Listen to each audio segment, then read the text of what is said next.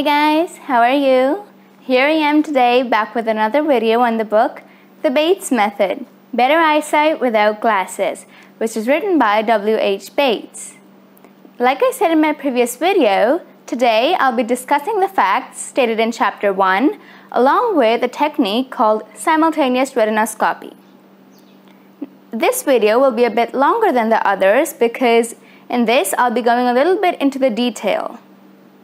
Now, it's been a couple of centuries since ophthalmology, which is the branch of medicine which deals with the diagnosis and treatment of eye disorders, has been seeking some method to contradict the ravages inflicted upon the human eye by the civilization. The Germans, to whom the matter has been of vital military importance, have spent millions of dollars studying and researching to try and find a way out of this, but to no avail. Now, I mentioned that to the Germans this was a matter of military importance.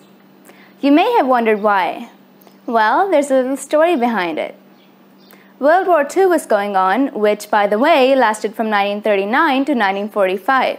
The German Luftwaffe, which is now known as the German Air Force, was frequently conducting air raids on the United Kingdom, which was why blackouts were in effect across the country to minimize visibility of targets on the ground, due to which many researches were conducted by the government of Germany to improve the eyesight of the fighter pilots to such an extent so that they could see in dim light too.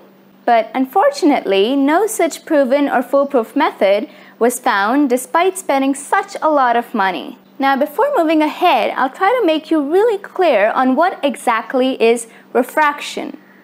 Refraction is basically the deviation of light waves as they enter the eye. So, instead of all the light rays coming and converging onto the retina to form an image, what they do is they get diverged in different directions, due to which the person can't see clearly. So glasses, what they do is they have either concave or convex lenses in them, depending on which type of refractive error you're suffering from, which help all the light rays to come and converge on one point onto the retina.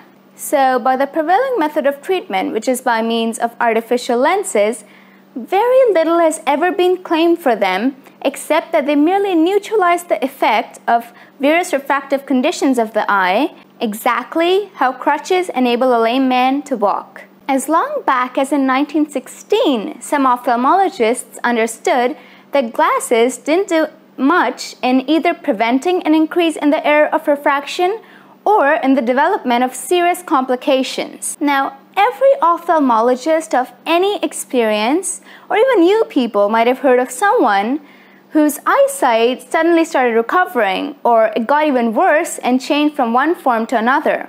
All ophthalmologists come across such cases very frequently, but these facts don't fit the theories out there because all of them say that your number will never decrease and it'll always increase.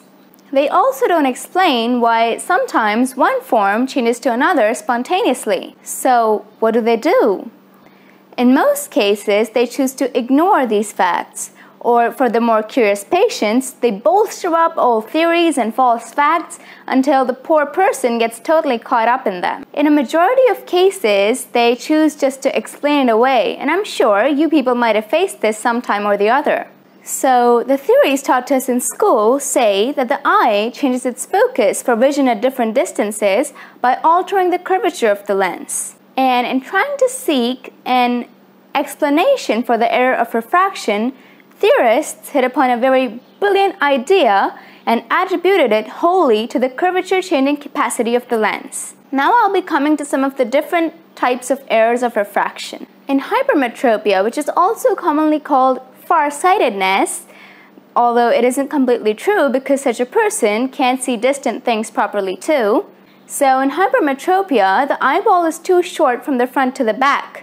This requires a little bit of physics. So all the light rays, the convergent ones coming from nearby objects and the parallel ones coming from distant objects, focus behind the retina instead of upon it because the eyeball is flattened. In myopia, which I'm suffering from, the divergent rays from the nearby objects do focus on the retina, but the parallel ones coming from distant objects do not reach it. And in my case, my right eye is more myopic than the left one.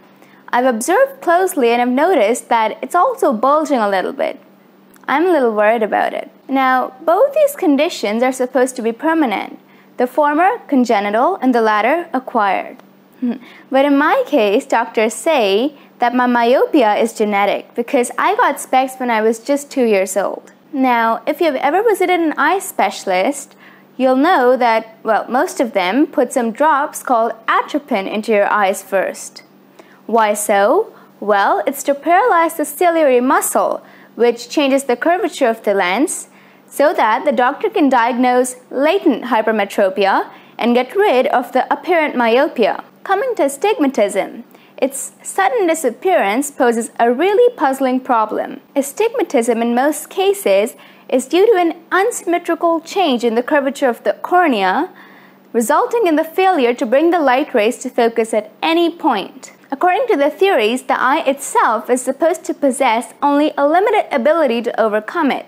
Yet, astigmatism comes and goes with as much facility as other errors of refraction, like hypermetropia and myopia. Many studies have been undertook on this point, and Bates has also himself observed that people who seem to have hypermetropia and myopia at one time seem at other times not to have them, or to have them in lesser degrees. And it's well known too that astigmatism can be produced voluntarily too by some people. Bates says that with time he discovered that hypermetropia and myopia, just like astigmatism, could be produced at will too. And also that myopia, as is believed, is not associated with the use of eyes at the near point, but with a strain to see distant objects, strain at the near point being associated with hypermetropia. Bates says that no error of refraction is ever a constant condition. While the lower degrees can be eliminated, the higher ones can be improved. Now, Bates, in his 30 years of examining eyes at various reputed institutions, accumulated many such troubling facts which didn't coincide with the theories. But he, like other ophthalmologists, just couldn't ignore those facts. So finally, he undertook a series of observations upon human beings and some of the lower animals, the results of which convinced him that the lens is not a factor in accommodation. And yeah, of course, accommodation over here means the adjustment of the eye to see at different distances. So he was convinced that the lens is not a factor in accommodation, and that the adjustment necessary for vision at different distances in the eye is much like it is in a camera. It is by a change in the length of the organ. This change being made by some external muscles on the outside of the eyeball and not by the ciliary muscle. Another convincing demonstration was of presbyopia, which is another error of refraction. It occurs mostly in later age when the lens loses its elasticity and becomes rigid, causing difficulty in accommodation and recession at the near point. Now, don't worry if you didn't understand what presbyopia is, because in my upcoming videos, I'll be dedicating one whole video to it.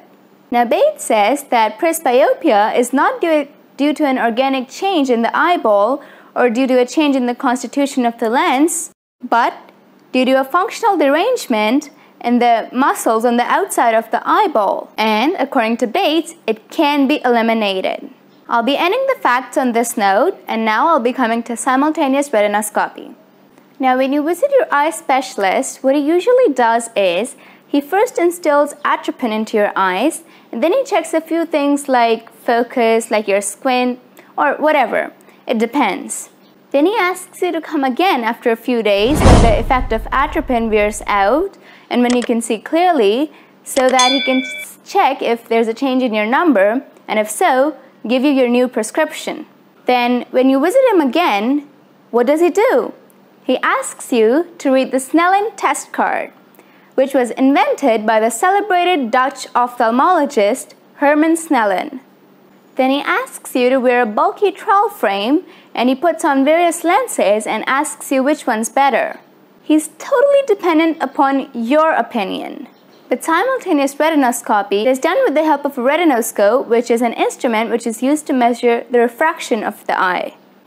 The retinoscope throws a beam of light into the eye by reflection from a mirror. On looking through the sight hole, one sees part of the pupil filled with light, which in normal human eyes is reddish yellow because this is the color of the retina. Unless the eye is exactly focused on the point from which it's being observed, one also sees a dark shadow at the edge of the pupil, and it is the behavior of this shadow which reveals the refractive condition of the eye when the mirror is moved in various directions. If the shadow moves in the opposite direction as that of the mirror, then the eye is myopic.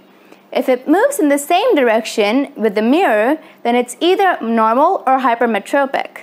In case of hypermetropia, the movement is more pronounced than that of normality, and an expert can usually tell the difference between the two states merely by the nature of the movement. In astigmatism, the movement is different in different meridians.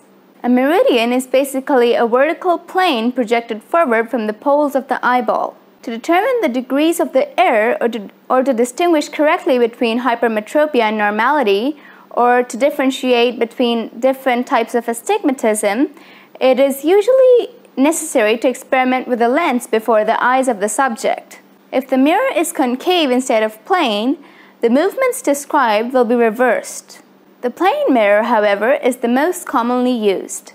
While the evidence of the test card is entirely subjective, that of the retinoscope is entirely objective, depending in no way upon the statements of the patient. In short, while testing with the help of a test card requires a lot of time, the retinoscope can be used in both normal and abnormal conditions. Just in case you didn't understand simultaneous retinoscopy, or you want to gain more clarity on it, you can click on the link given in the description below to watch a short informative video on it. So this is the end of this video, and do subscribe to my channel and press the bell icon below to be notified as soon as I post my next video. And yeah, I almost forgot to tell you that from the next video onwards, I'll be giving you one tip at the end of each video to improve your eyesight that isn't given in the book. So till then, bye-bye.